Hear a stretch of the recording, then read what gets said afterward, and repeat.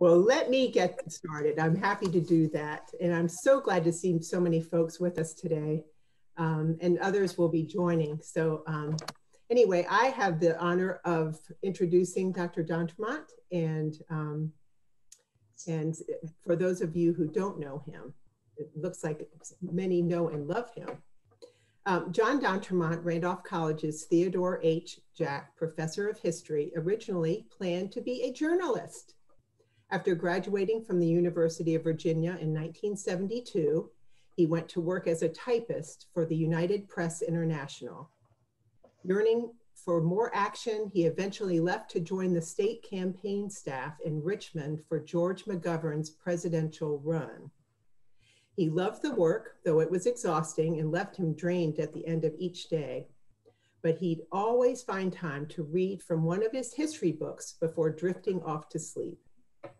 He shares, "I'd liked history for a long time, had majored in it in college, and was convinced of its value.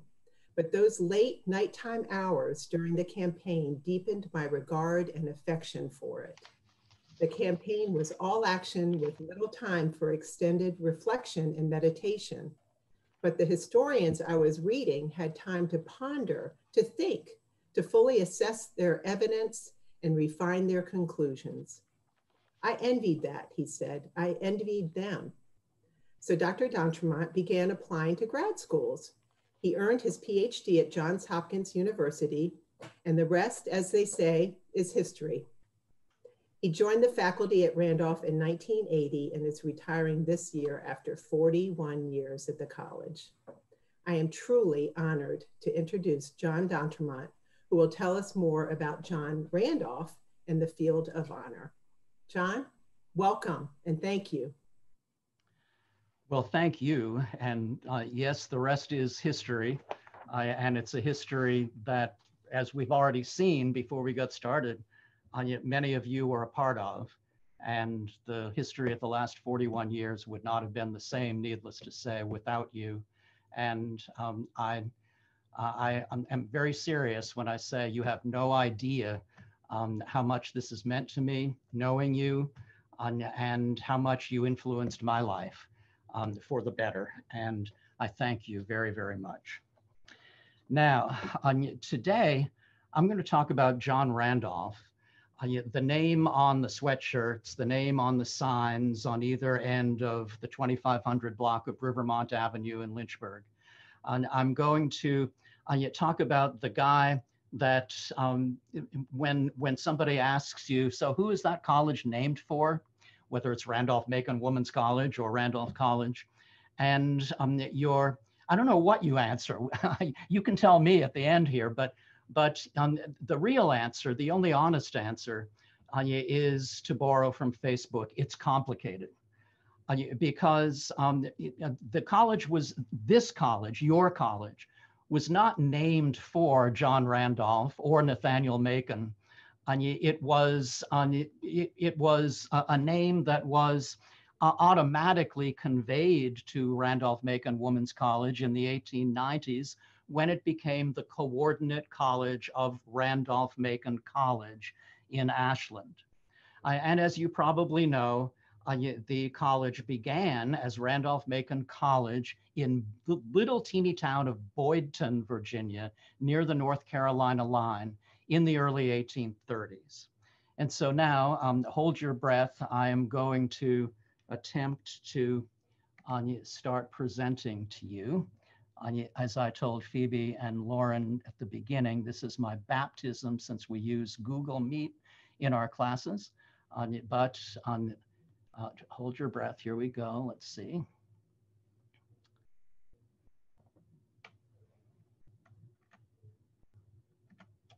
Okay, we're almost there.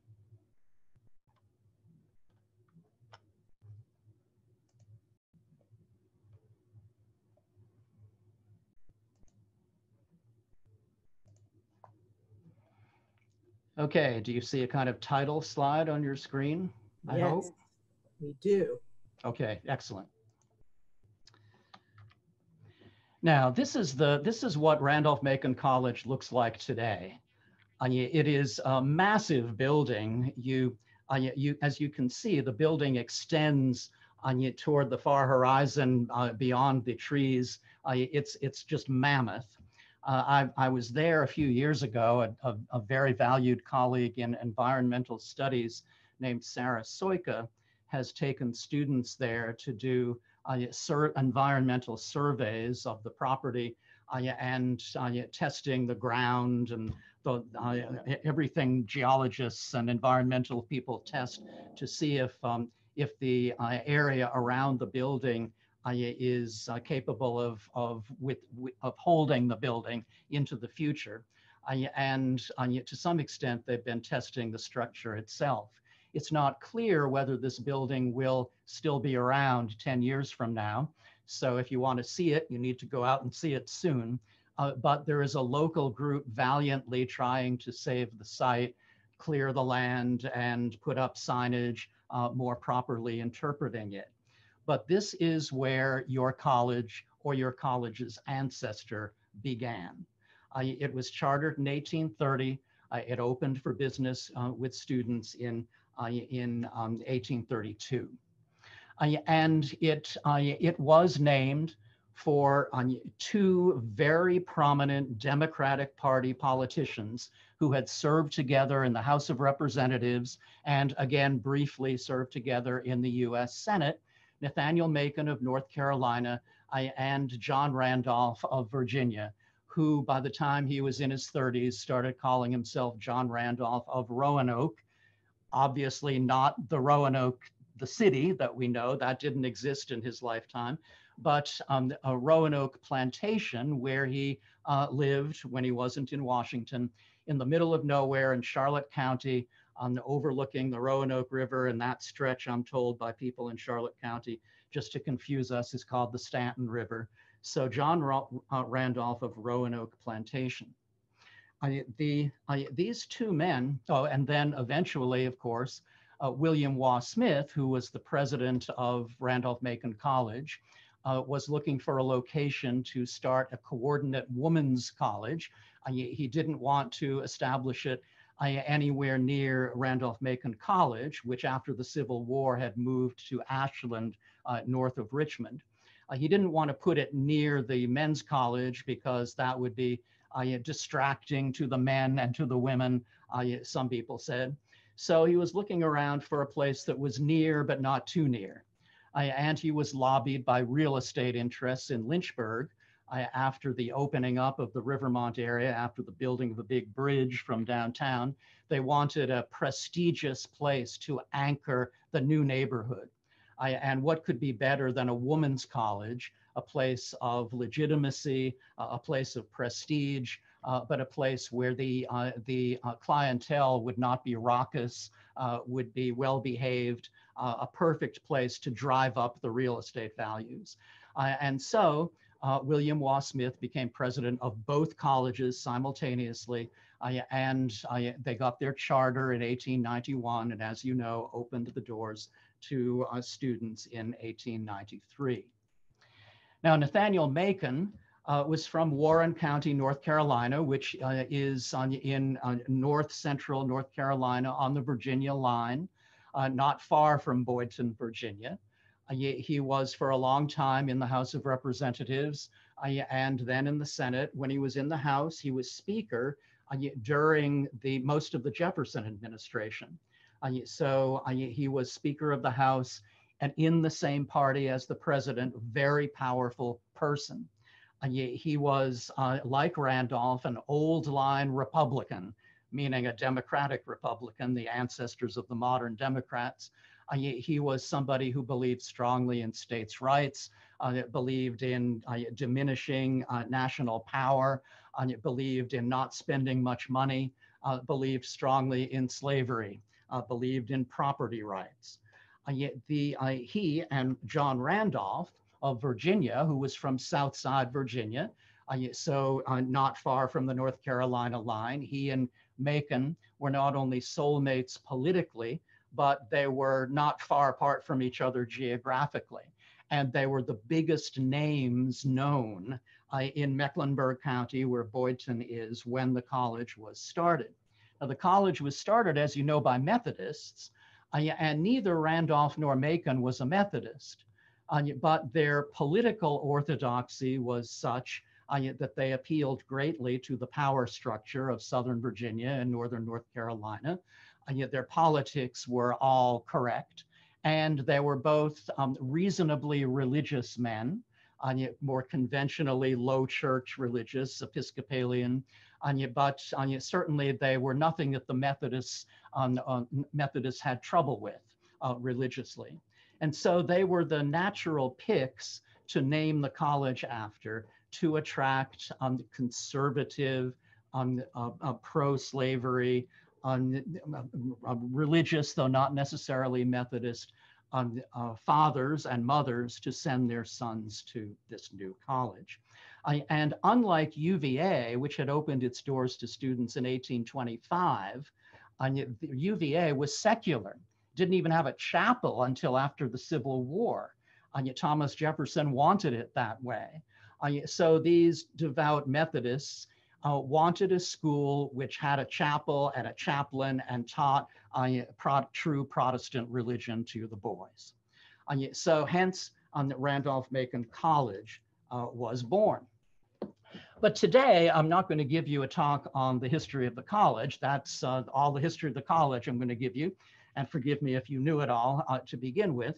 But I wanted to make clear that John Randolph is not the person that your college was named for. Your college was not named for any person. Nathaniel Macon, John Randolph, neither of them. But it is descended from a college and became a partner of a college that was named for them. So how do you answer the question, who was your college named for? You're on your own. I just say it's complicated and take it from there.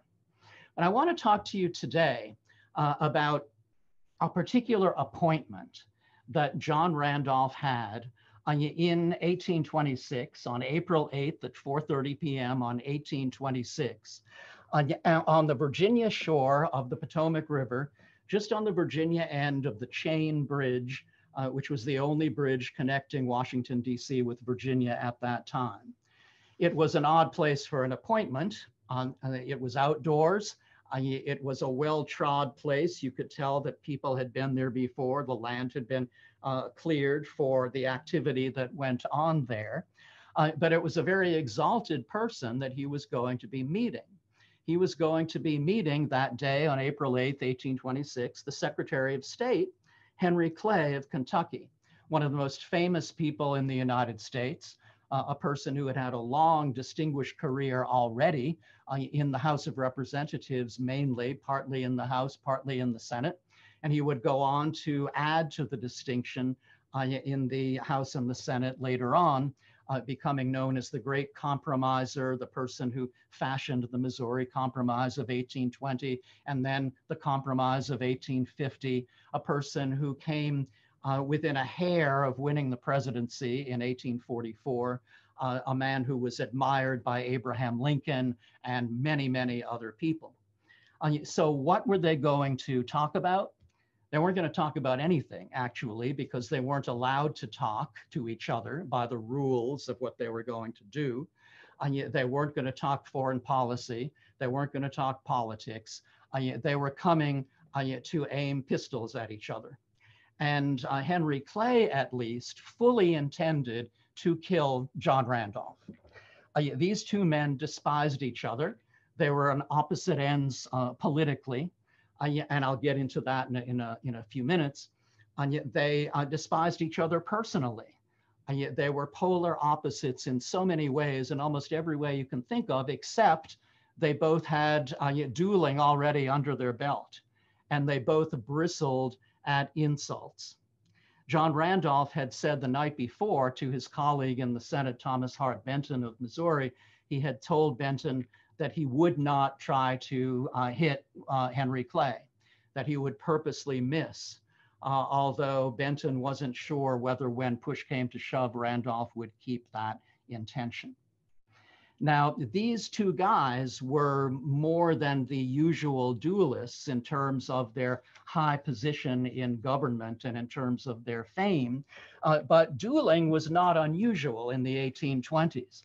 It hadn't been unusual for many, many generations, and it certainly was not unusual in Virginia. Dueling, formal dueling with formal challenges and a prearranged date and seconds and a choice of weapons by the person challenged. Formal dueling was a go-to method for gentlemen or supposed gentlemen to solve the issues between them.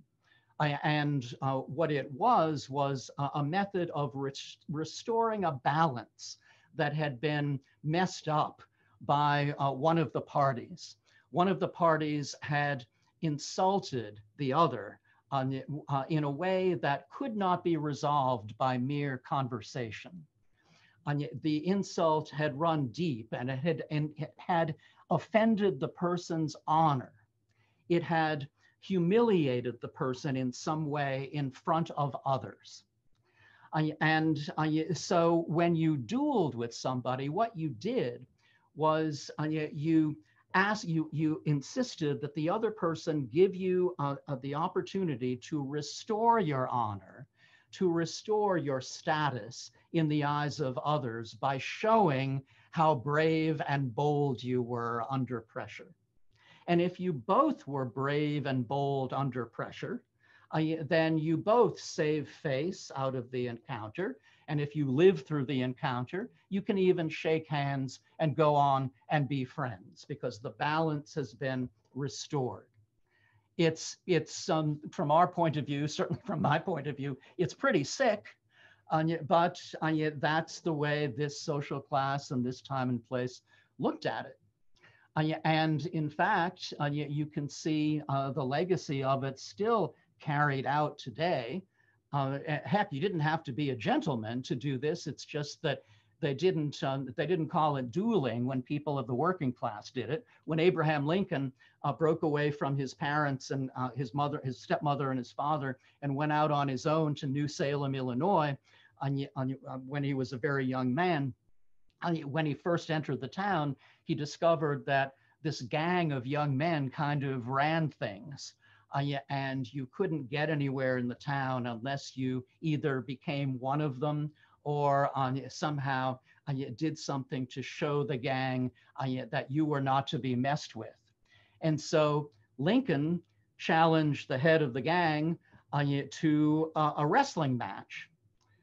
And so they wrestled, they took off their shirts and they wrestled with the big crowd around them. Nobody really knows who won, if either party won, but they fought each other man to man. And it was the fight where neither one gave in. One either decisively beat the other and the other admitted it, or they fought to a tie, which is probably what they did. And Lincoln gained face immediately. And became one of the guys in New Salem. Bad movies, you've seen plenty of bad movies, bad male bonding movies where guys pummel each other and then that they become friends. That's kind of the idea behind many of these duels. The trick was, though, that you had to live through the duel to get to that stage.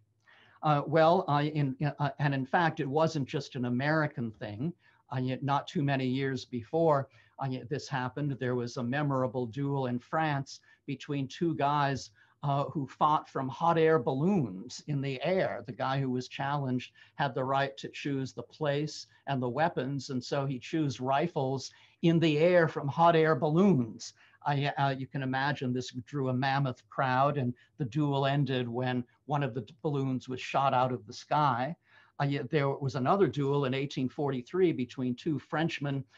The guy challenged chose billiard balls. They threw billiard balls at each other until one killed the other with a well-aimed red ball to the head. I've often felt that if somebody ever challenged me to a duel and I got to choose the weapons, I would choose historical trivia because nobody gets hurt and I would be sure to win, I think. Well, in any case, in Virginia, as elsewhere, this was the way you settled disputes that could not be settled merely by more talking. And on this day, Henry Clay meant business. He fully intended to dispatch his opponent, just as 6 years earlier, two naval officers had fought, including the world famous Commodore Stephen Decatur, who fought with another naval officer named James Barron, not far from where Clay and Randolph fought, just on the outskirts of Washington, D.C. Decatur had served on a tribunal that had court-martialed James Barron a few years before. And the result was that Barron was demoted. This created a lot of bad blood between them. One thing led to another, and they met on the dueling ground in 1820, James Barron killing Commodore Decatur, one of the most high-profile people, Americans at least, to be killed in a duel. This duel actually was one trigger event that made John Randolph go a little bit insane for a while. As we'll get to, John Randolph had many physical and emotional problems, and had to take time out from his regular life and his job to be a bit bonkers, to be unhinged, and he would have to retire to Roanoke, where he would be cared for by his enslaved men and women until he was ready to go back into the public arena. This was one of the events that set him off. A little bit after the duel between Clay and Randolph in 1838, there was a fatal duel between two members of Congress when a Kentucky congressman, William Graves, a Whig, a follower of Henry Clay, killed a Democratic congressman from Maine. The Maine Democrat was not a very good shot with pistols, so he chose rifles, and they blasted away at each other for 3 rounds until Silly was shot in the leg and bled out in 2 or 3 minutes. Dueling was common enough that many gentlemen had dueling pistols. It was almost part of their wardrobe. And these are John Randolph's dueling pistols. They're on display at the Virginia Historical Society, now the Virginia Museum of History and Culture in Richmond. We can't be absolutely sure that these were the dueling pistols that he used that day against Henry Clay, although they probably were, but it says something about Randolph to know that he had several pairs of dueling pistols because not only did he have the pair that he bought and that he favored, but people would send him dueling pistols as presents. It was their honor for him to have them. Now, Henry Clay was the second person to arrive at the dueling ground. John Randolph liked to be early, and he was waiting for him. The seconds conferred on the rules. They marked off the paces. We're not sure if they stood back to back and marched or if they simply took their marks that the seconds made in the dirt. The count was spoken, 1, 2, 3. Each fired. Clay hit a boulder behind Randolph. Randolph's shot kicked up dirt behind Clay. Both seemed to be actually trying to hit the other. They didn't miss by all that much, but each stood their ground firmly, showed manliness, and that should have been enough. That often was enough in duels. As long as you showed that you were no coward, that you had honor, the duel could end honorably after one exchange of fire. That one of the seconds asked, "Has honor been satisfied?" And Randolph hesitated, didn't apparently know what to say at first. And Clay said, "No, honor has not been satisfied." So he insisted on a second round. And so the seconds reloaded the dueling pistols. They had the participants get back on their marks. The second counted off the numbers 1, 2, 3, and they fired again. And this time, Henry Clay's bullet went hurtling through the air right toward the center of John Randolph's body. Now, who was this guy standing a few feet from that oncoming bullet? What I can do as a historian is I can play with time. the way you and I, alas, cannot do with our own time allotted to us, but I can suspend the bullet in midair and tell you something about John Randolph. You'll have to go elsewhere to learn more about Henry Clay. We only have so much more time, but let me tell you about John Randolph. His mother was Frances Bland, who was from an FFV family, the first families of Virginia. She grew up in a wealthy Tidewater family. And she brought to her marriage to a Randolph, John Randolph's father, John Randolph Sr., the kind of fortune that an already wealthy young man wanted in a wife. So they became even more wealthy when Frances Bland married John Randolph Sr. She had 3 children in rapid succession, but after the last of her children by John Randolph Jr., in effect, her husband died. John Randolph Sr. died when our John Randolph was a toddler. And so shortly after that, some months after that, she started being courted. She's a very eligible widow, started being courted by this newly arrived immigrant from Bermuda, St. George Tucker. There's a town in Bermuda, the second largest town in Bermuda is called St. George, after his family, wealthiest families in Bermuda. So St. George Tucker arrives in Virginia shortly before the outbreak of the American Revolution. And he uses his Bermuda ties to become a blockade runner. He runs supplies through the British blockade during the Revolutionary War.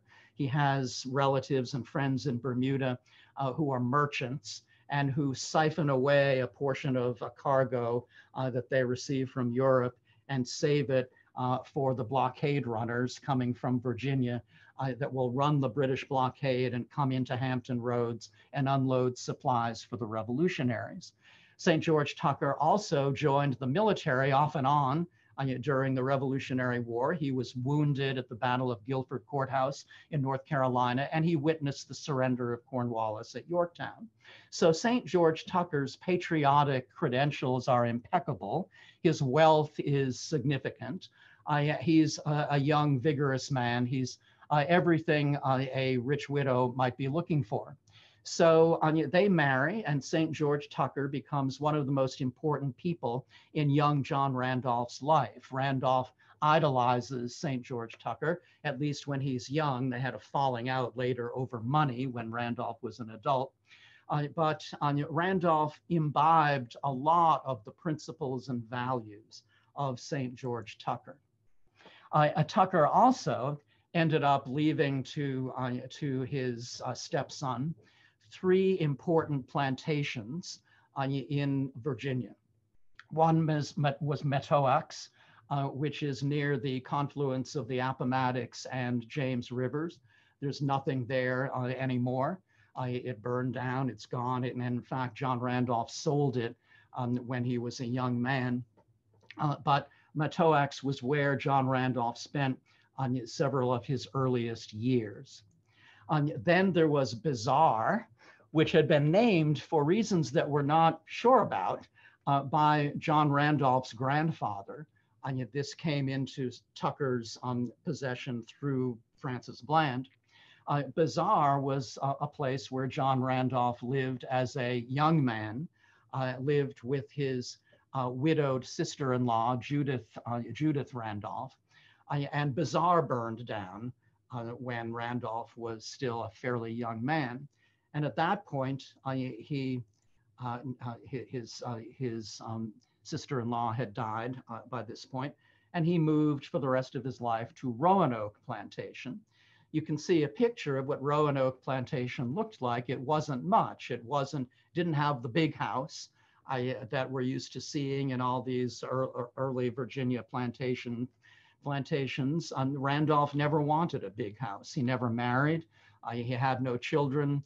He was a loner anyway in very many ways. And he was content to live there with his very many enslaved men, women, and children and read books The houses, the little houses there were stuffed with books when they weren't outbuildings serving a purpose or slave quarters. And people were shocked, actually, when they visited Roanoke to find out just how simply John Randolph lived. That's partly why Randolph, there are many reasons, but partly why Randolph is not so much known anymore, even though he was a major figure in his lifetime, because there's no place to visit. We have Montpelier for Madison and Monticello for Jefferson and Highland for Monroe and Mount Vernon for Washington. There's no place to go visit for John Randolph. His houses are all gone now, and there was never much to Roanoke to begin with. But there was a lot to his horse, Roanoke. John Randolph loved horses. He was actually friendlier with horses than with people, and I don't mean that as a joke, it's really true. His greatest friends were horses and dogs. He loved hound dogs and he loved horses, many of whom he raced. If he had a non-alcoholic and not undrug vice, it was horse racing. And he gambled a bit, but not as much as some. This was his prize horse, his prize racehorse, Roanoke. And this is an ad from later in his life when he's putting Roanoke out to stud.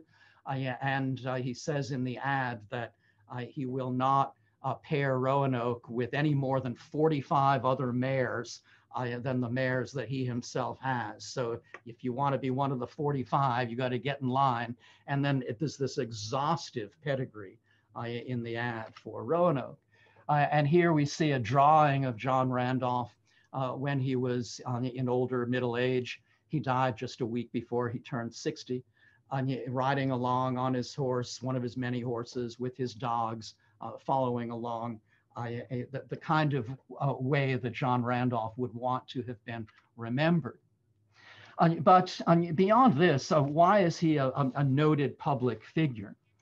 Well, he was elected to Congress when he was 25 years old, which is the minimum age you can be to be elected to the House under the Constitution. He got this job because he was a Randolph, because he had enormous wealth, he had enormous connections, and he was a brilliant orator. And that counted for something in a face-to-face society. A society where people interacted with each other face to face, and one kind of physicality or another mattered. John Randolph was a strange looking fellow. He had tall, spindly legs, very, very skinny legs that were too tall for his body. He had a fairly short torso. He didn't have much of a neck. He had a hairless body and face. He had delicate features, which looked stranger and stranger as he got old or older. He had a very high voice. And so he was no George Washington in appearance. You would think that that would disqualify him for high office. Except that it was canceled out partly by his wealth and status and family ties, but it was also canceled out by his mesmerizing oratory. Now, like Patrick Henry, who was perhaps the greatest orator in American history, he never wrote out a speech. Very frustrating to historians. Neither Henry nor Randolph ever wrote a speech. So we don't have any texts. All we have are reminiscences of people waxing rhapsodically about just how hypnotized they were by listening to these men speak. So Randolph gets elected at age 25, and you can see he looks younger than that. He's painted when he gets elected by none other than Gilbert Stuart. That in itself indicates the kind of connections this man had. So he's elected. He serves in the last year of the John Adams administration. He's very much on the outs with Adams and the Federalists. But then Jefferson gets elected in 1800 and inaugurated in 1801. The Democratic Republicans take over the Congress. And John Randolph, at the age of 27, becomes chair of the House Ways and Means Committee, the most powerful committee in the House of Representatives, because every bill has to go through the Ways and Means Committee. And at that time, the chair of that committee was really the second most powerful person in the House. He was in the House leadership second only to the Speaker. And the Speaker was Nathaniel Macon of North Carolina. So John Randolph, at the age of 27, is one of the most powerful people in the United States. And yet he looked like a student at some college. And when he went up to take the oath of office, the clerk of the House asked him if he was old enough to serve. And he asked him only half facetiously. And Randolph stood up straight and stuck his chin out and said, "Ask my constituents." So Randolph was indicating right at the start that he was nobody to be messed with. He, as the chair of the Ways and Means Committee, as the most important person, except for the Speaker in the House of Representatives, he was basically the floor leader for President Jefferson in the House. He carried through, for example, the appropriation to buy the Louisiana Purchase. Even though Randolph had some scruples about that, the Constitution didn't say you could buy new territory. And so Randolph wasn't sure about this, but he was a good soldier on that occasion and saw that Jefferson got his appropriation. But as time went on, Randolph was disillusioned with Jefferson. Jefferson compromised too much. Jefferson thought the national interest did not always square with the orthodoxy of an old Republican that believed that any accretion of power to the federal government is bad. When Jefferson tried secretly to buy Florida, that was the last straw. John Randolph broke with Thomas Jefferson, denounced President Jefferson in a powerful speech. People said it was powerful. As a result, Randolph was stripped of his committee chairmanship because Randolph felt that Jefferson was not Jeffersonian enough. Randolph felt he was standing on principle. And so Randolph was stripped of his power in the House leadership. Now, of course, this could never happen today, that somebody, a member of the House of Representatives, member of the leadership, stripped of their leadership position because they stand on principle. Thank God we've gotten beyond that. Well, anyway, but I digress. Randolph's South Side constituents didn't mind that he got stripped of his leadership position.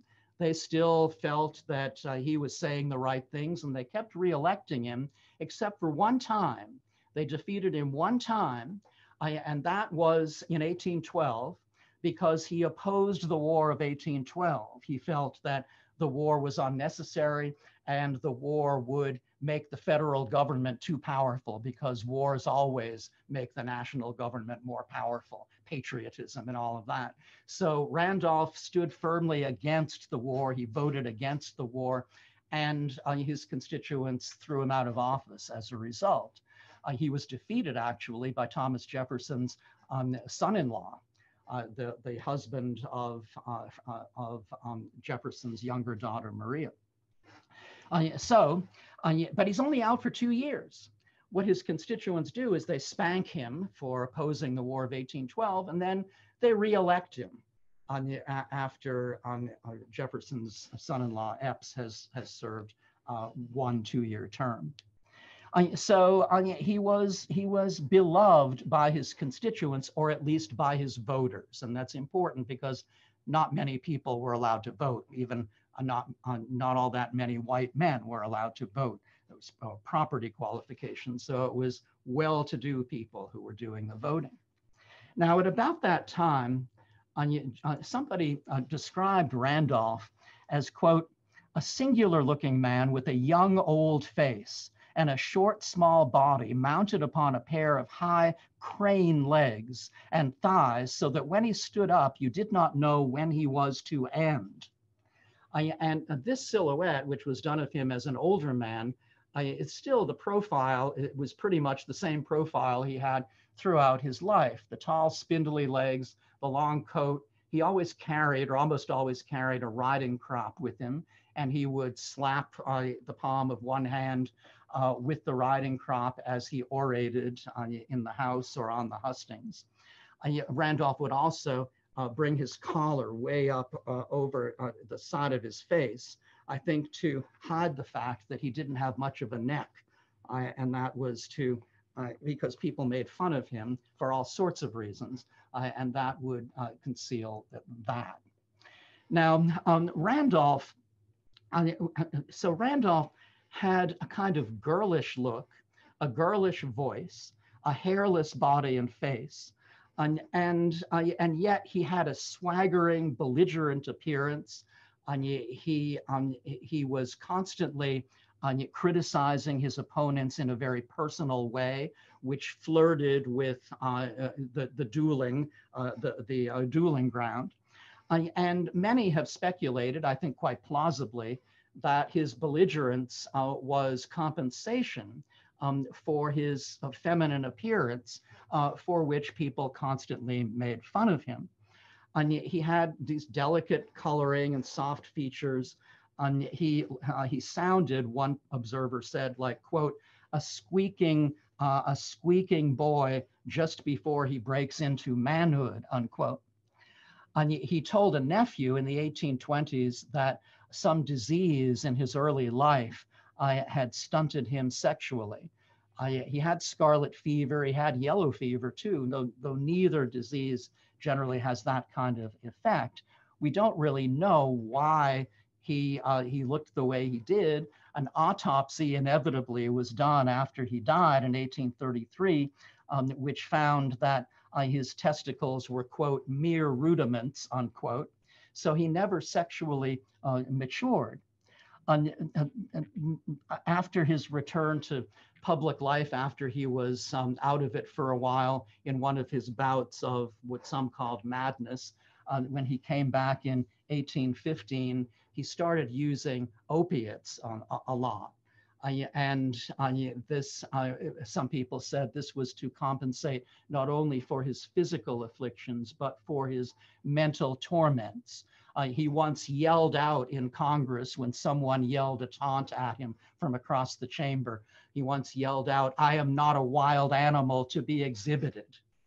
And this was a profoundly unhappy man.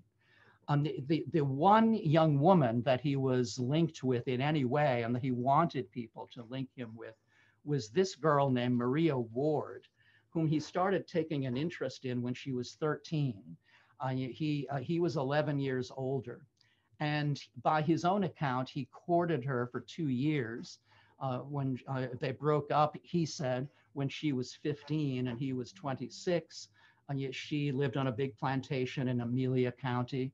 And she later went on to marry at the age of 22 to a son of former Attorney General Edmund Randolph. So she married a Randolph, but not John Randolph. I don't know whether she saw their relationship in the same way he did, but it's almost as if to say, it's almost as if Randolph needed to have some sort of relationship with a young woman in his resume to indicate that he wasn't the freak that some people called him. And as he got older, because I think of the combination of his emotional torment and his physical problems, he depended more and more on various kinds of opium, variously administered. He also did mercury, much to the destruction of his health, I think. Calomel was liquid mercury. He engaged in that for some of his physical ailments. But for his emotional pain, as well as his constant diarrhea, laudanum does have an effect on diarrhea. That's liquid opium. He dosed himself with opium liberally. He was an opium addict. And also drank heavily. It's actually kind of amazing that he lived to be almost 60 years old. His constituents kind of knew about this. He couldn't mask it, and he would act erratically sometimes in Washington, in plain view, in the halls of Congress. He once caned another congressman in a Capitol building stairway. And he physically jumped on people from time to time. He said wild things. His enslaved manservants said during one of his bouts at Roanoke that he would go out in the middle of the night, get on a horse, ride, galloping like crazy across the fields, yelling, "Macbeth has murdered sleep. Macbeth has murdered sleep." He suffered from insomnia much of his life. But at the same time, when he was lucid, which was the majority of the time, Randolph was a brilliant, well-read, excruciatingly logical defender of old republicanism, which means the philosophy of the English Country Party of the 1730s and 1740s, people who distrusted the central government, distrusted the monarchy and the parliament and the courts, people who distrusted anything but the virtuous country farmer. You found virtue in the countryside with big farmers like him, like John Randolph, who were untainted by the vices of the big city. The biggest city in Randolph's lifetime was Philadelphia, which had about 20,000 people at the time of the Revolution. The country was where virtue was bred, and government was intrinsically evil. And the goal, the responsibility of country gentlemen was to constantly rein in government, keep it from harming people. He would have loved Ronald Reagan's statement that government cannot solve your problems, government is the problem. Except Ronald Reagan spent money and he used government for all sorts of different things. Ronald Reagan would have had John Randolph would have had a falling out with Ronald Reagan about 2 months into the Reagan administration. Now, of course, slavery is bound up in this. You can't talk about any of these people without talking about slavery. He was an odd mix on this subject. His revered stepfather, St. George Tucker, had in 1796 written a pamphlet advocating gradual emancipation with colonization of freed people to Africa.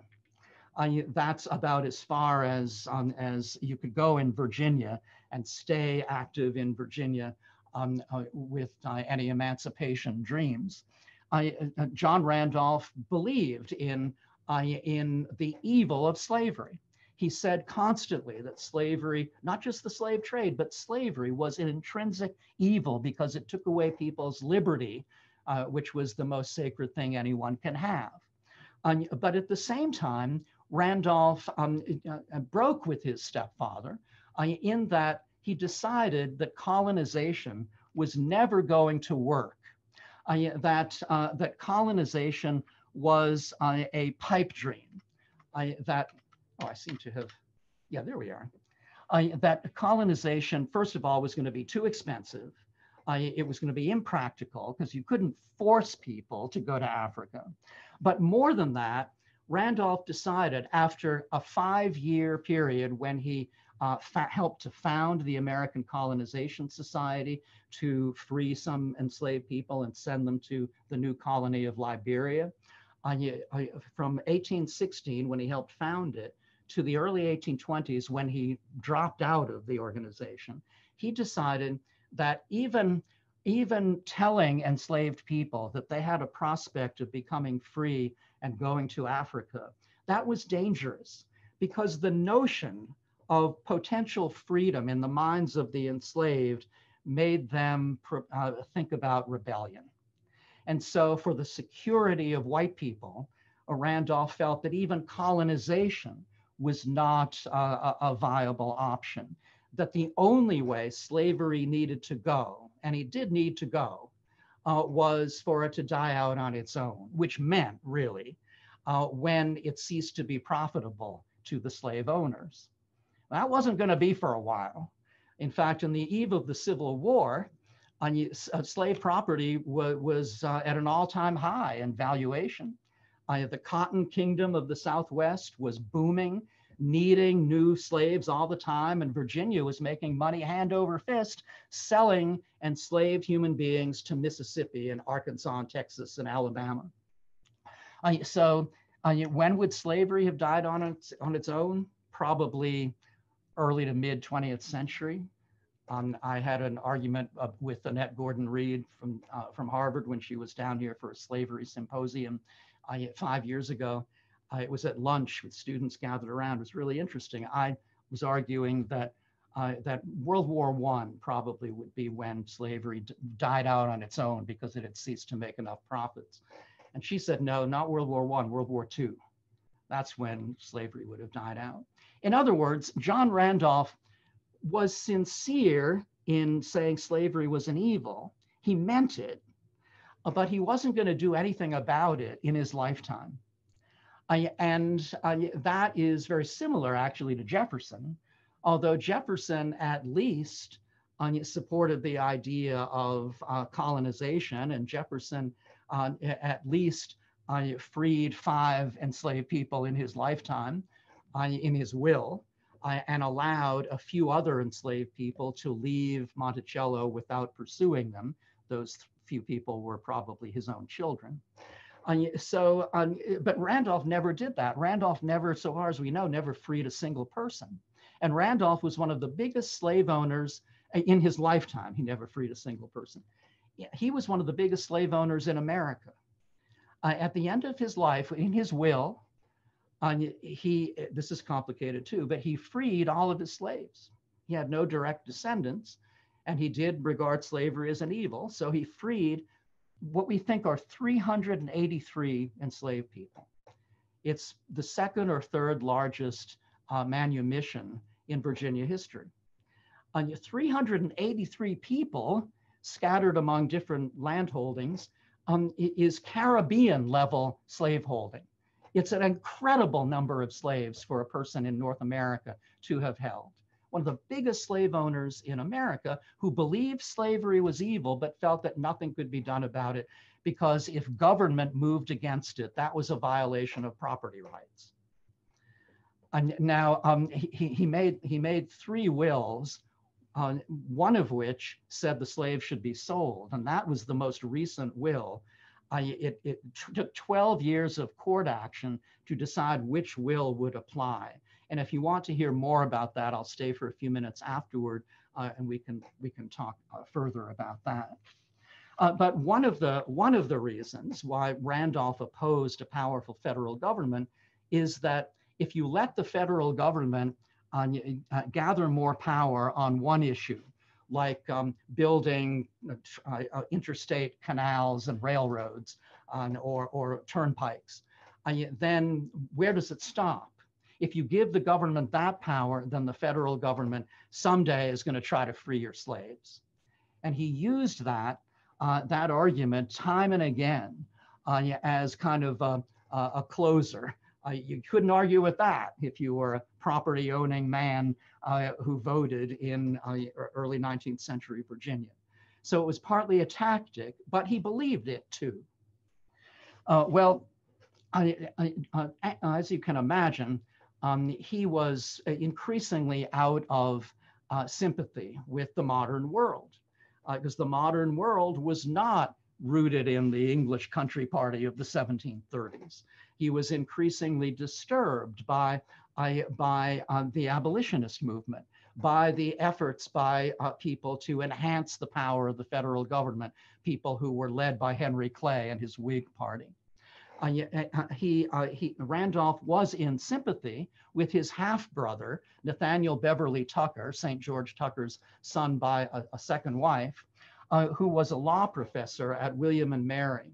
Nathaniel Beverly Tucker and John Randolph were 2 of the earliest secessionists in American history. Randolph said that he felt secession was a viable option. He said this by 1830 or so.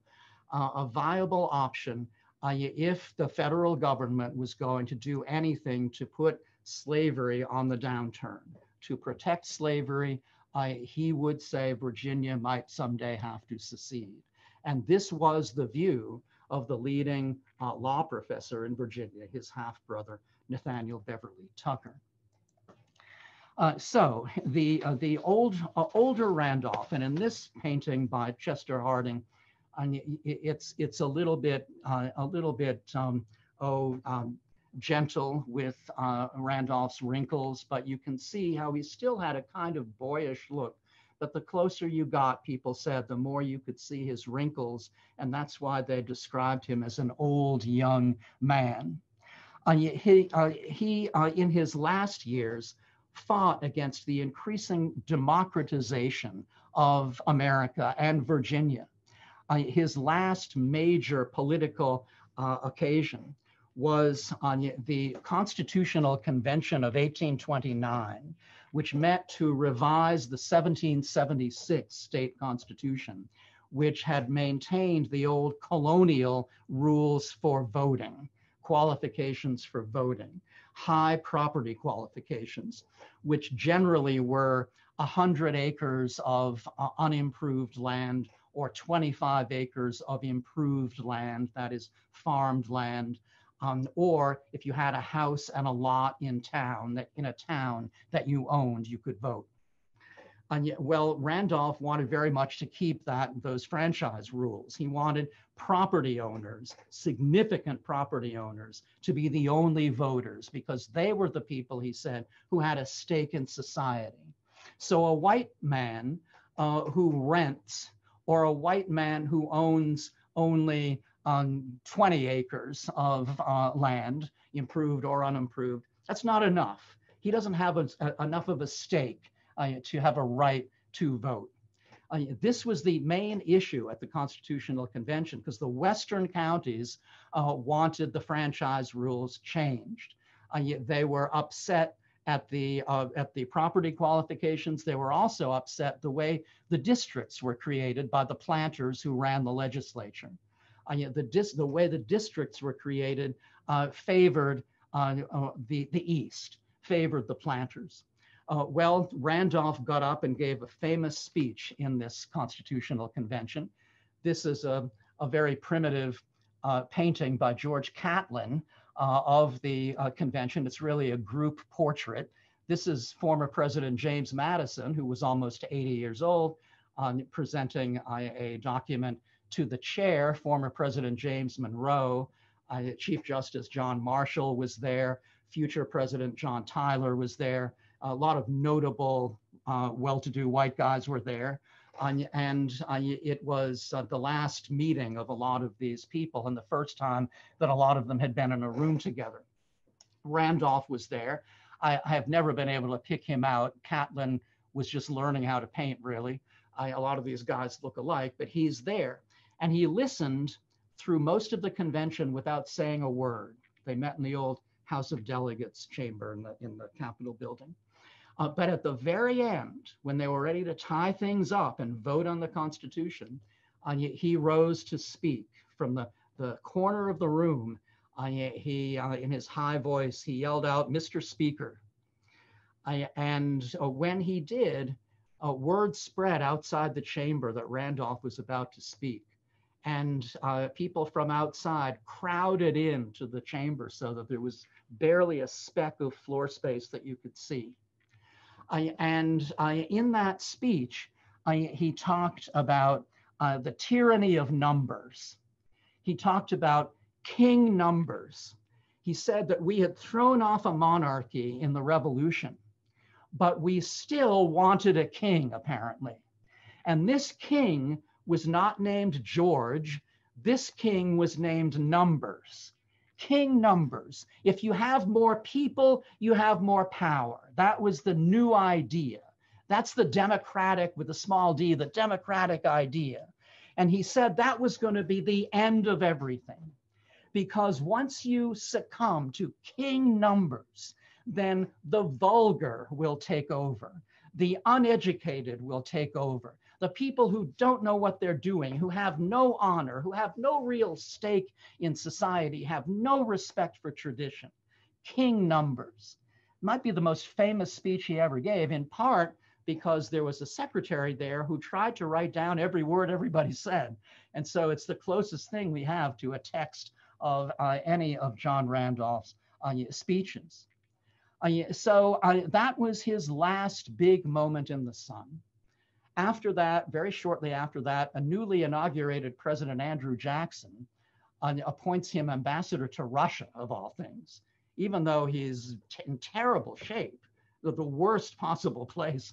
And one can only assume, and I think it's true, that Jackson just wanted to get rid of him, because Jackson knew, even though they were theoretically on the same page on many issues, though not on enfranchising the common man, he knew that Randolph would start denouncing him pretty soon. And so Jackson wanted him out of the country as far away as possible. In this constitutional convention, they made a few tweaks to getting a little bit more democratic in Virginia, but not much changed. The West was still shafted for another generation. The East still dominated, all out of proportion to its numbers. It was only in 1850, when another constitution was written, that for the first time in Virginia history, there was relatively fair, a lot fairer apportionment, and the vote was given to all white men 21 years or over. Also, it was the first time in 1850 that the voters could vote for the governor as opposed to the legislature electing the governor. Randolph, though, by then was in his grave, which brings us back, if you can remember it, brings us back to this duel with the bullet hurtling toward John Randolph. Now, Henry Clay, who fired the gun that shot out the bullet, he had a problem, which he may not have fully grasped until the bullet struck Randolph. The problem was that Randolph was emaciated. A person who worked closely with Randolph in the Senate said that he looked like a skeleton at this time. And Randolph, even when he wasn't that emaciated, always was easily cold. And so he would wear a lot of coats on almost all weathers, often a few coats, one over the other. And he would ostentatiously take off a couple of coats and lie them on the floor of the house. And his hound dogs would come and go to sleep on them while he orated.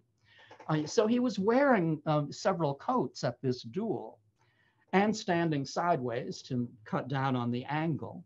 So Henry Clay, wanting to kill him, had a hard time figuring out where Randolph was in all these coats. And so the bullet struck, but it went through a coat. It did not hit Randolph's body. And at that point, honor was fulfilled. Randolph had a shot because Clay had fired first. And to complete the fulfillment of honor, the restoration of balance, John Randolph raised his pistol and fired in the air. Now, I'm often asked by people, what would John Randolph think of the college today? And for that matter, think of America today. And historians don't like that kind of question, because you bring back anybody from the past. Well, you know, if I lived in the 19th century, I wouldn't be me. I would be bounded by a certain set of cultural values. But if we could kidnap Randolph just the way he was, say on April 8th, 1826, and put him in a time machine and bring him back to now and give him a gold key guide tour of the college and tell him about the college today, it's easy to imagine that he would be absolutely appalled. There would be so many things that would disgust and appall him. He opposed public female assertiveness of almost any kind. He never really championed serious, equal female education. He regarded racial equality as an abomination and absolutely unthinkable. And so the college's celebration of ethnic diversity and alternate lifestyles, God help us, that would have perplexed him, just really perplexed him, and then horrified him. And as for American culture in general, if he had a hard time with Henry Clay, what would he have done with Vice President Kamala Harris, or for that matter, Joe Biden's whole cabinet? And yet it's too easy to dismiss him. It's very easy to dismiss him as a crank. Henry Adams, the historian in the 1880s, the great-grandson of John Adams, Henry Adams wrote a history of the Jefferson and Madison administrations, and he called Randolph a lunatic monkey and said that Randolph was the only historical figure that he had ever written about whom he detested. Now, of course, he was an Adams, and Randolph had made fun of his great-great-grandfather and his grandfather, but still, that was the opinion of many, and it still is the opinion of some, and certainly Randolph was strange. And I don't just mean his political views, which were commonplace at the time, but he was personally strange, which was why I think he never really made it back into leadership. He was unreliable. He had enormous problems, which would, if he weren't so belligerent, would cry out for great sympathy, actually. He never really faced the logic of his views on the evils of slavery and his determination to keep the evil no matter what. But still, we ought to take him seriously. Yeah, he had all these problems, but think about a guy who felt that tradition was important, who felt that the undue influence of commerce and money was a bad thing, who bewailed the decline of standards, the vulgarization of life, both private life and public life by our politicians, a guy who reviled corruption and cheating. Those things, while we have different standards of what honor is, and we disagree with most of his particular political positions, sometimes fiercely disagree. But if you've ever despised a demagogic politician, if you've ever been dismayed by ignorant voters, if you've ever lamented the triumph of business values, or bemoaned the reluctance to call something dreadful because you don't want to hurt somebody's feelings. If you don't like the blurring of the line between literature and pulp, or art and schlock, in short, if you don't like some of the trends in a modern capitalistic democracy, then you've got the basis for some kind of interesting conversation with John Randolph. I say that you have the basis for a conversation with him. That is, if he would deign to have a conversation with you. Well, I look forward to your questions, and I thank you very much. That was wonderful, John. Oh, gosh. Yes. Thank you very, very much. And I know I've kept you late, so I'm sorry. Well, it was wonderful. Those who need to leave, we certainly understand. And if you can stay with a question, John is willing to stay for a while. So any immediate, you can either write it in the chat or raise your hand.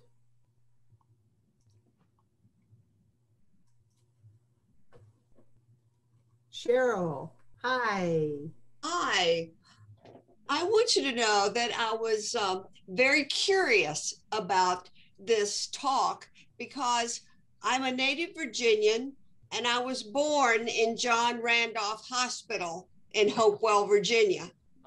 So I had always been curious. So I really appreciate your inclusiveness in his foibles and just the interest that you brought to his story. So thank you very much. Well, thank you. So Hopewell is at the confluence of the Appomattox and the James River, and that's why that hospital was named for John Randolph, since Mattox was near there. And so was the place where he was born but didn't really live. Well, thanks. Do you know if that hospital is still there? Is it still named for him? I would think it would be. There's not much that changes in Virginia.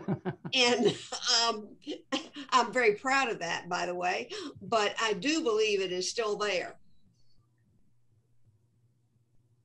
John, I have an alum who wants to know, did John Randolph have any association with Macon, which would be meaningful for our former name as RMWC? Oh, well, they were not personally close, but especially in the first term of the Jefferson administration, they were the number one and number two people in the leadership in the House. And so they had to work closely together. And so they were strong political allies. And they worked again together in the very brief time, the 2 years that Randolph was in the Senate in the mid-1820s. Macon, near the end of his life, was in the Senate from North Carolina, so they worked together again. Randolph was only in the Senate for 2 years because he was selected by the legislature to finish the term of James Barber, who John Quincy Adams had made Secretary of War. And after the duel with Henry Clay, the duel was embarrassing to some members of Congress, some members of the Senate. And also Randolph had been increasingly erratic in his speeches, and people in the galleries had laughed at him. And that was a source of some embarrassment. And so after the duel, the Virginia legislature decided that they would not re-elect him after the 2 years were up. And so they selected John Tyler over him to be the senator at the start of a new term.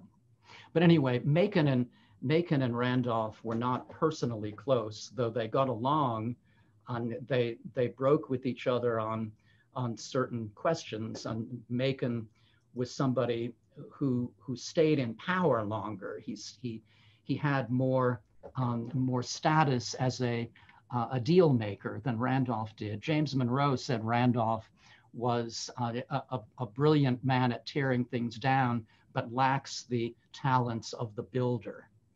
He couldn't build anything, but he was great at destroying things, at criticizing things. Macon was more conciliatory than Randolph was.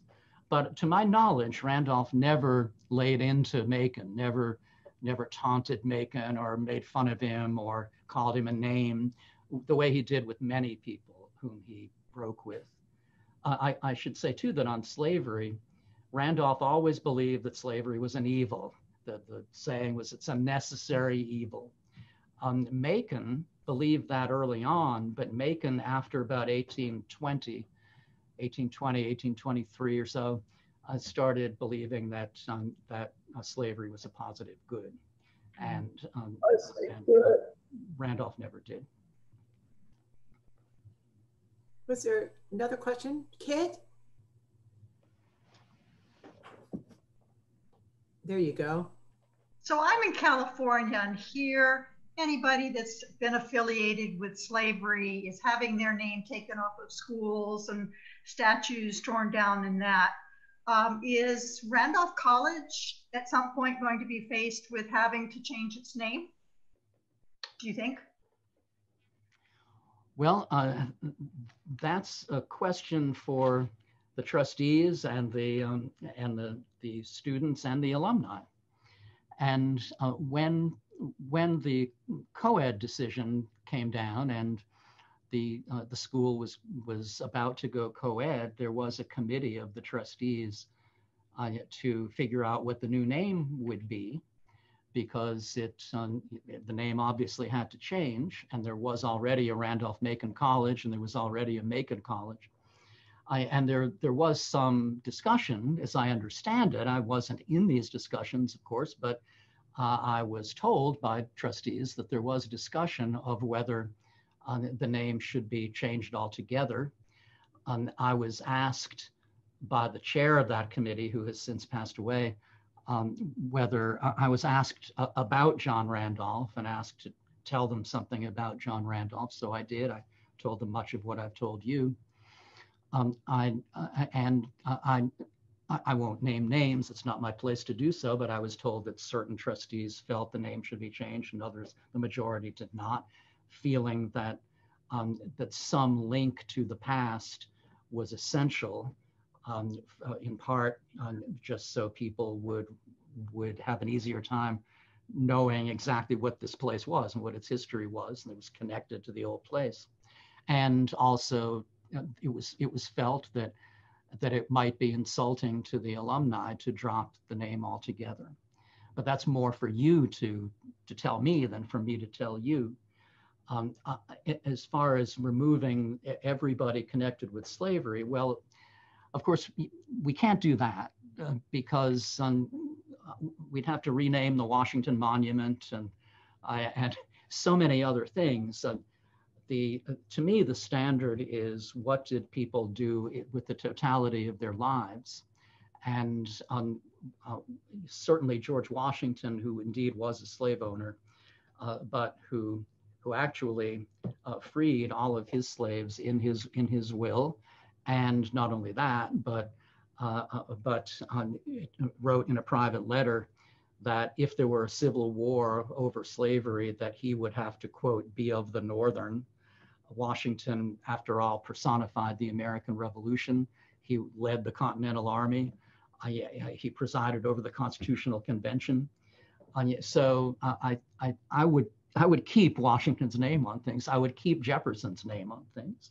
The Declaration of Independence goes a long way with me. The values and principles of the Declaration go a long way with me. I know Jefferson's had a hard time lately, sometimes deservedly so, but we need to measure the entire person. John Randolph is a tough one. No, frankly, he's a tough one because he was increasingly outspoken about the horrors of the abolitionist movement and the rights of private property, including human property. He was very strongly in favor of the expansion of slavery.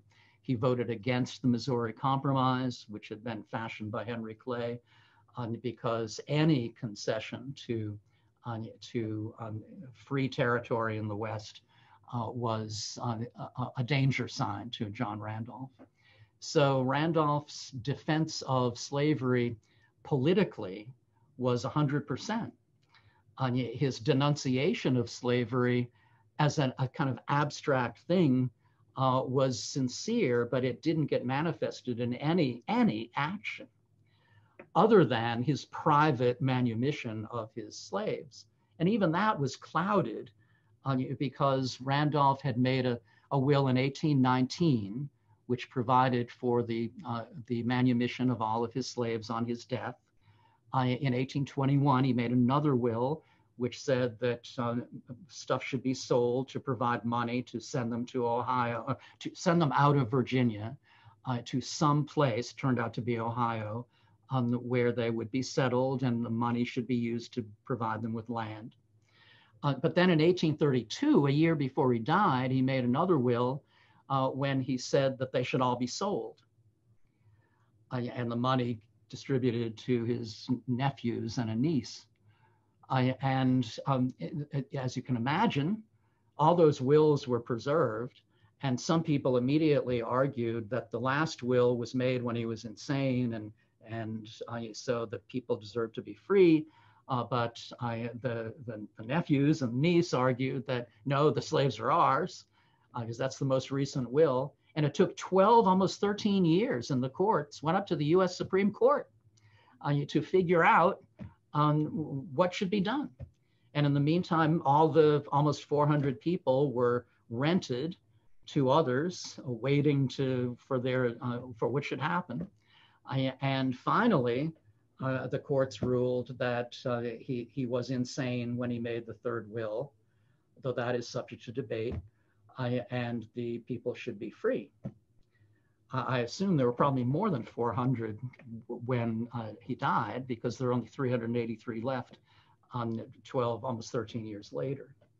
So I don't know. I'm lateraling the ball to you, the alumni, to talk about it among yourselves if need be. But I do not, as a professor, even a retiring professor, especially a retiring professor, I don't think it's my call. Does that help answer your question just a little bit? It's here, it's been taken to an extreme. I mean, they're trying to wipe off George Washington's name, certainly Jefferson, Abraham Lincoln. I mean, it is really outrageous. But since the ball seems to be rolling across the United States, I just wondered if Randolph College would eventually be a... Yeah, I don't think there's any imminent possibility of that, although I can't say what will happen in the future. Abe Lincoln's safe. Some people who didn't know what they were doing toppled a statue of him, I think, in Portland about a year ago, Portland, Oregon. I think Washington is pretty safe too. Of course, the central battleground about name changing and eliminating of statues has been involving the Confederacy. And I am in sympathy with removing those statues for the most part, or restricting them to cemeteries and museums and battlefields. I think they belong there. But in the public square, I've studied this very exhaustively and taught it constantly for years. When those statues were erected, they were part of the lost cause tradition when Confederate veterans were in undisputed power throughout the southern states. And putting up statues to Confederate heroes was one way of cementing the orthodoxy that white supremacy is the way it should be. That is just the historical reality. I think the sources are overwhelming on that. And a statue in a public square, literally and figuratively in the public square, is an expression of what we honor, of what we celebrate, of what we respect. And while I understand the respect for the bravery of any soldiery in any war, that's not why most of these statues were erected. And so I don't want to blow them up, but I want to move them to a more appropriate place for generations of people who no longer celebrate the Confederacy. Nancy, I see you have a question. Yes, hi. I would like to know what happened. Did he go to Russia? Oh, yes, he did go to Russia, and he presented his credentials to Tsar Nicholas I and Tsarina, I think her name was Alexandra, he seemed to have a good time for about a month. He met with his counterpart, the foreign minister, on a proposed trade agreement. And then after he was there for about a month, he got sick, got quite ill, and he had to leave. And he asked permission from President Jackson to spend most of a year in London on the way back. He'd been to London twice before and he liked it. So Jackson permitted him to be in London for almost a year on the federal payroll, which is interesting in light of his denunciation of wasteful federal spending. But the idea was maybe he would regain his health and go back to St. Petersburg. But of course he didn't. And he returned at the end of 1830 to the United States. And he got elected to the House again, briefly. So yeah, he spent a month in Russia. Other questions? This has just been great. Gosh, and I appreciate your time, John. Oh, Jane. Hi, Jane. Hi. Good to see you. So good to see you too. So as a public historian and preservationist and historian, I feel like the question always in grad school was, why does this matter? And so I guess outside of the college's realm, what do you think John Randolph's importance is to either Virginia history or nationally. And I know we kind of touched on some of that with kind of broader themes, but how did you, aside, I'm sure the college obviously had a hand in it, not the college itself, but being at the college, what made you want to study him, I guess? Long-winded question. Well, not as long-winded as my answers are. And I'm very proud of you, Janie. Janie Campbell from Fredericksburg is a rising star in public history in South Carolina and Columbia, South Carolina. Oh, stop, that's not true. We're all very proud of her, truly. I'm writing a vast, endless history of Virginia from the dinosaurs to the present. There have been a few other histories of Virginia in recent times, but this is designed to be really a history of America using Virginia as a vehicle, as a laboratory through which the main themes in American history are discussed. And you can't discuss Virginia history without discussing John Randolph. He was for all his idiosyncrasies and all the ways he was colorful, his political consistency as an absolutely uncompromising example of so-called old republicanism with a capital O and a capital R is fascinating and important, because it shows us, I think, what being uncompromising means. To my way of thinking, it shows us that being uncompromising is not necessarily a virtue. That in order to accomplish things, positive things for one's own immediate circle, one's family, oneself, one's country, one's world, one has to participate with other people. We participate with one another in this world. And that means not insisting on your own way all the time and insisting that people who don't agree with you are somehow corrupt or benighted. He is an example of the extremism of purity.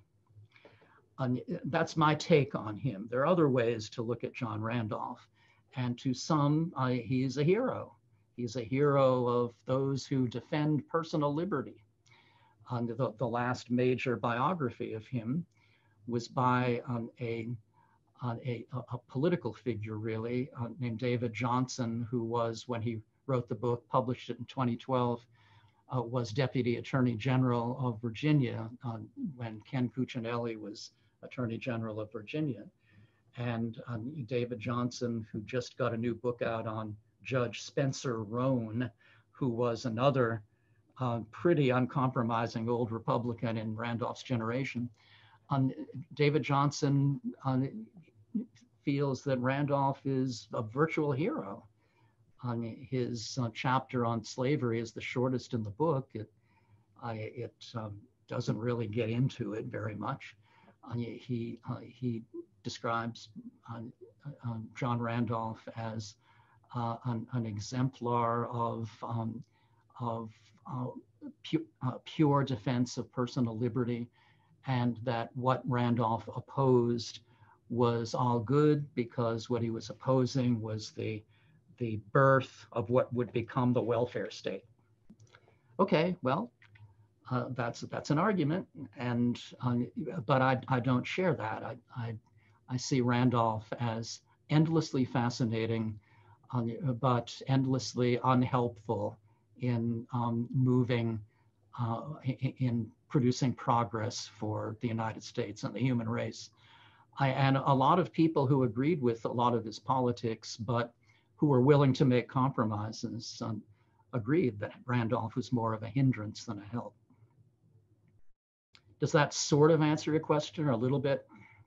Yes, very much. And I am very excited for your book. I can't wait to get a copy, a signed copy. That makes two of us. I can't wait to get it too. And I'll have more time for it now.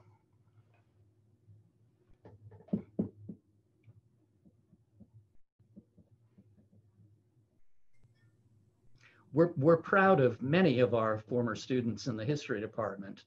I'm proud of many people who didn't go through the history department or just took a course or two. So it's not an all-inclusive list, but a former student of mine named Vanessa Holden, who did her senior paper as a history major on female resistance to slavery, just is having a book come out later this month called Surviving Southampton, meaning Southampton County, and it's about women, white and black, and the Nat Turner Rebellion. She is a professor at the University of Kentucky now. Dwana Waugh, another one of our graduates in history, is teaching American history at Sweetbriar College now. Abigail Gautreaux has been at many historic sites, mainly in Tennessee, and I think Alabama as well. And that is just the tip of the iceberg. And then, of course, I can be proud of you even if you don't go into history. I've had so many students who have enriched my life as well as my work that it's humbling to think about. And several of them are here right now. Special. Leah, you had a question. My question doesn't relate to the lecture at all. I was going to ask what you're going to do when you retire. There you go. You tailed off, but I think you asked what I was going to do in my retirement. Is that it? Yes. Okay. Well, I'm going to sleep a little more, but more than that, I'm going to finish the history of Virginia, and I have a couple of other shorter books that I want to produce in the next few years. I don't want to jinx it, so I won't mention the subjects, but one is a local history thing in Virginia about 100 years ago. And another is a subject totally different, a transnational subject that involves something everybody's heard of, but it needs a little more love. So I'm going to do that too. And I want to travel more once the pandemic allows us to travel as we did before, if that's possible in the rest of my life. I am, I think, happiest when I'm traveling and seeing something that I hadn't seen before. So I want to do more of that. With my wife, who I think is here, though I can only see a few of you. Kathleen Placidi is there with the hat on, and that is his wife. Oh, good. Okay. Yeah, there you are, next to him now. Hi, Kathleen. That's great. And Kathleen teaches, you don't teach, she works at Sweetbriar. Right. And she's an art historian who has taught here actually, and has taught at several places, but is now doing God's work at Sweetbriar, which is fundraising, the thing that small colleges need the most right now. But they are both very generous with their time with our alums. Both of them, well, Kathleen did a wonderful series last summer and with the mayor, and many of us were on that. It was terrific, just terrific. We're very fortunate to have you both. And let me say that those of you who passed through my life in the last 41 years, if you have the time, if the spirit moves you, send me an email and let me know what you're doing now. I'd love to hear what you're doing. That's nice. Great idea. Our professors are wonderful about keeping in touch with their students, their former students. Well, I think we better wrap up. I bet some folks are hungry. This has just been great. And John, I can't thank you enough for spending time with us. And the work you put into it, it was really interesting. And okay, Sarah says, by far, Professor D'Entremont was one of my favorites at Randolph, and he will be missed in the classroom. And like I say, you have a lot of fans, to say the least. But thank you very, very much. And I wish you all well, and thanks for joining us today. Take good care. Thank you, everybody. Thank you so much. Thank you. Bye-bye.